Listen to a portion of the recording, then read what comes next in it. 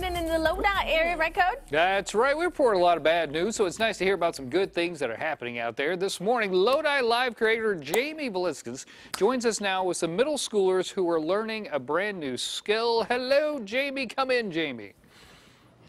Good morning, Cody. So I'm here with Mr. Campbell, and we are checking out his STEM class. They're doing such cool stuff here. They're basically making games and remotes and all the stuff that's kind of over my head. So if you can go ahead, Mr. Campbell, and let us know kind of what are they doing here. Okay, so they've been learning how to make video games using Scratch as a programming software, and they've been doing that for the past month now. And now that they've learned how to create their games, they're actually going to be creating remote controls that control their games.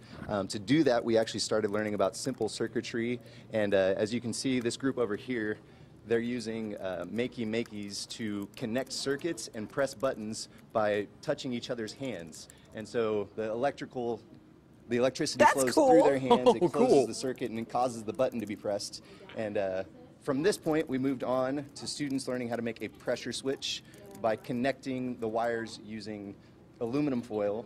And we have a student back here who can show you his remote. All right, let's check that out. So this is one of the things that's really cool about this is you have this high-tech stuff, and the remotes are basically kids, like you just saw, or in this case, the remotes are cereal boxes, aluminum foil, there's straws on here. And so can you guys kind of show us your remote here and tell me what you got going on?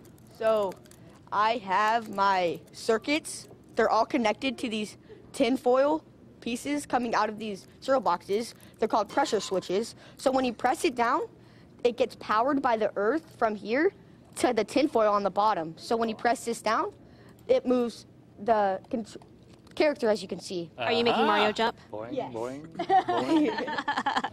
Okay, I know Mario. I can do that part. So see, he's kind of pressed. Oh, well, he's good at the remote, maybe not the game. That's okay. So we're going to go ahead and show you. They got the tech down, not the game part. We're going to go ahead and show you this other remote over here that this guy made. And I'm sorry, was it Keith? Zach. Totally not Keith. Okay, Zach. So Zach, can you go ahead and show us? You might want to come around over here. Zach actually made a joystick. So can you tell me, kind of show me what's going on with this? So with the joystick, I have my ground that goes from the bottom of the cup. It's connected to my spoon with aluminum foil on it. And then I have my right, left, up, and down movements on that I created this game on Scratch.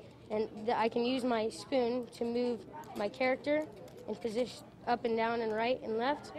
And it's on different type of, it's going a different way because of with the right and left, I had to put the left on this side because you're moving it you're just moving it whichever way it's supposed to be going. And it's not working how I wanted it to.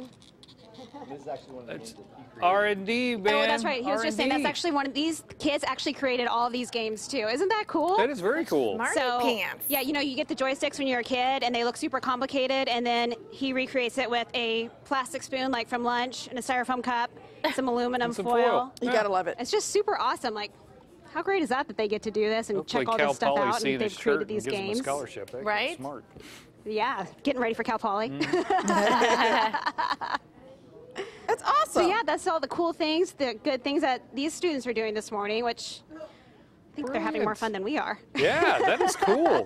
I love the touching of the hands. It makes I know, it isn't that cool? Thank you very much, Jamie. Appreciate that. If you know somebody that's doing something cool, is doing something good, something positive out there, we'd love to share that information with the folks at home. Good day at kmaxtv.com. Subject line, doing good. Just let us know about it. Back to you, too. Thanks, Code.